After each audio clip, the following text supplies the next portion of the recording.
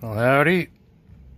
Here is an interesting project. You don't see one JBL 124As much. It's also pretty much the same driver as the 2203. This customer custom builds JBL reproduction speakers, and this is the second set I've done for him. The others were 2230s.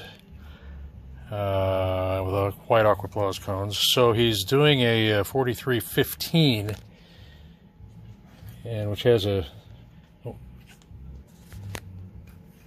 4315 actually has a 2203 in it, but the 124A is basically the same driver. So he had me make some white Aquaplas recone kits for him, and these are going to be basically a 12-inch version of my 2230 hybrid.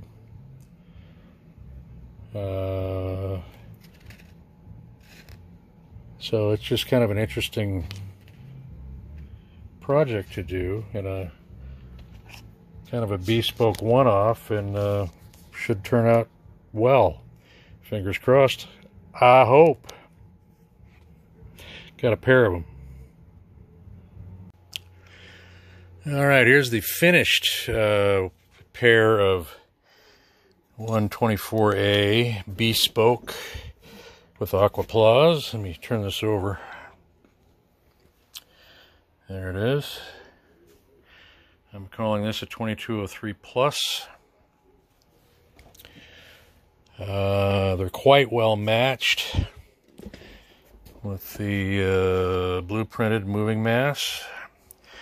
These were also, the request also, the people building these systems overseas also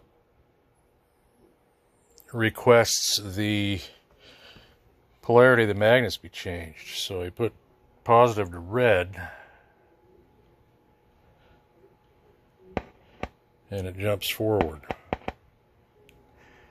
And there's positive. See if I can see it down here. Positive to red.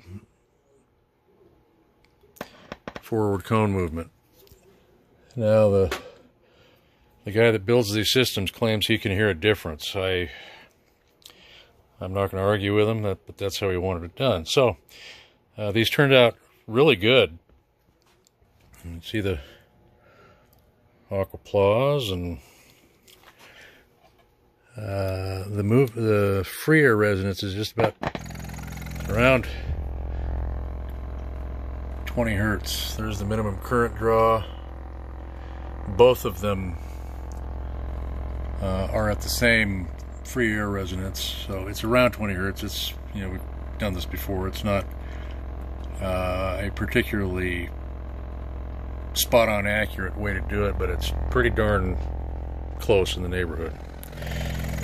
So these are going to be for some special 4315s, and maybe you'll see them for sale somewhere. And if you do, it'll have my markings on it. All right. Thanks for watching. Please like and subscribe and all that good stuff. I appreciate it. Thanks very much.